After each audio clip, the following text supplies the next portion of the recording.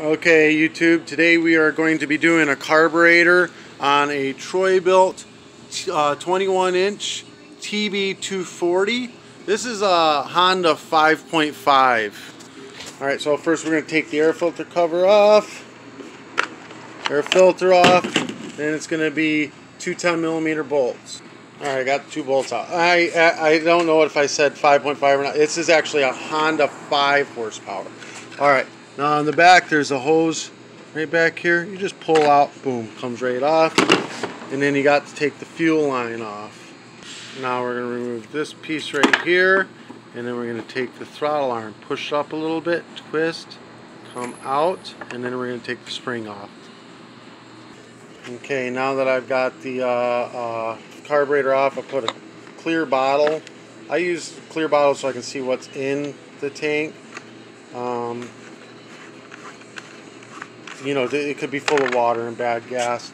This one is full of water. Hold on.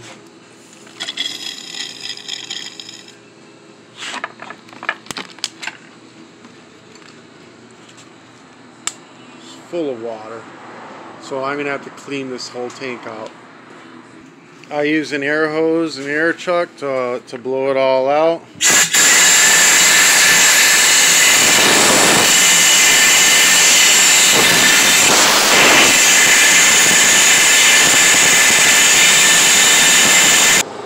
Okay, on the carburetor now, we're going to take this 10mm bolt that's holding the bowl in out. Now we're going to take this pin right here out that's holding the float in place. Pull the float straight up, right on out. It'll come right out. The jets we're going to concentrate on are inside here, and inside here. We're going to use carb cleaner or brake cleaner with the straw on it.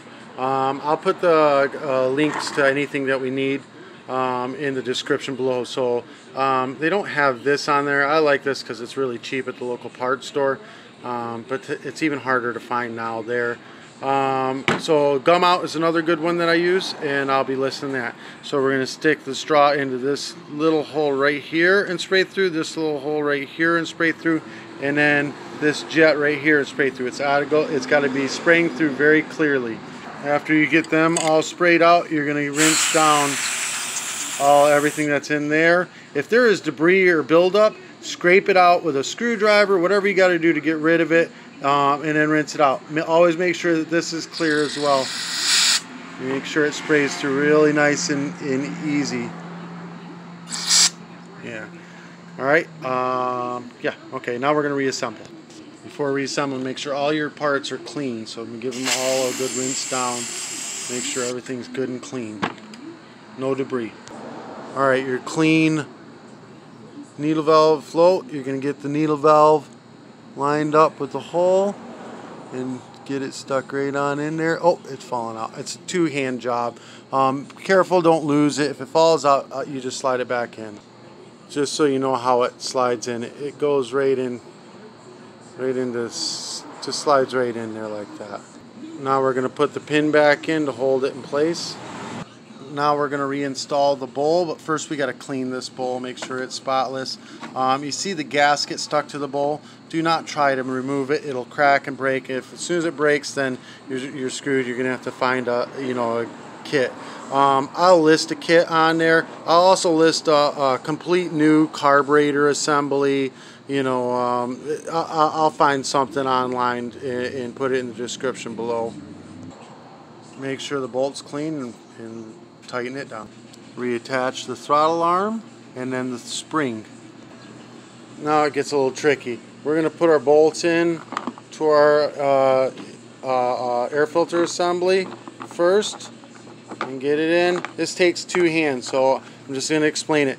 I'm going to stab these through the carburetor, and then I'm going to stab them through the isolator block, and have all three pieces kind of held by hand here before I line it up to that to have, to screw it in. It's going to be kind of like this, and then we're going to put the isolator block on. And before we try to stab it back in and screw it back down, we're going to hook the fuel line up. Alright, we've got the fuel line hooked up, isolator block, carburetor on. Just go ahead and get this air filter hose right here hooked up. Now we're holding everything together with one hand. We're going to line up the bolts to the holes and try to get them just stuck in there a little bit, and then we're going to use the 10mm socket on the other side over here and put it in screwed. Alright, now we've got everything all lined up and both bolts started. Now we can completely tighten it down. Now we put the air filter back on like this, and you blow it out with air. If it's really dirty, replace it. I'll have that in the description as well, you know, a replacement air filter. These slide right in the bottom and then slings up, and the clips are in the top. They clip right in. Then you put gas in it and it's ready to go. Alright guys, so again, anything that we used in the you know, that you may need at all really for putting this thing together, we're going to list in the description. Yeah, that's pretty much it, dude. That's how you do your carburetor.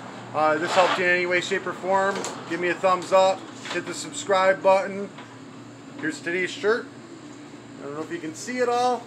I'm getting a new camera for my birthday, El Cinco de Mayo. My wife's, you know, I bought it for my wife to wrap up for me. Peace.